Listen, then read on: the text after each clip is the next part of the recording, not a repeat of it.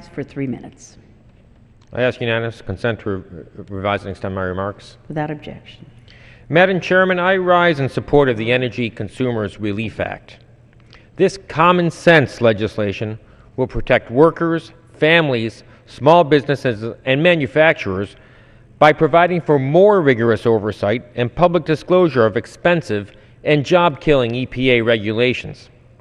Yesterday, President Obama's new EPA administrator demonstrated how out of touch she is by denying that regulations have an impact on jobs.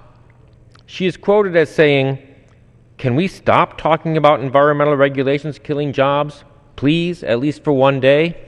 Well, we'll stop talking about it when they stop robbing us of the jobs that support our communities.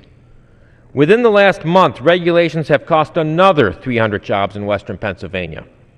The damage wrought by these regulations extends far beyond the individual families affected. They hurt their surrounding communities where these moms and dads live, work, and send their kids to school.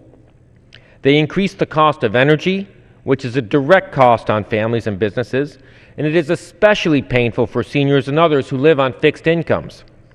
I urge my colleagues to vote for this legislation that will protect workers, families, and businesses from higher electricity prices, less reliable energy, and more lost jobs. I yield back the balance of my time. I reserve balance. The gentleman from Kentucky reserves. The gentleman from California.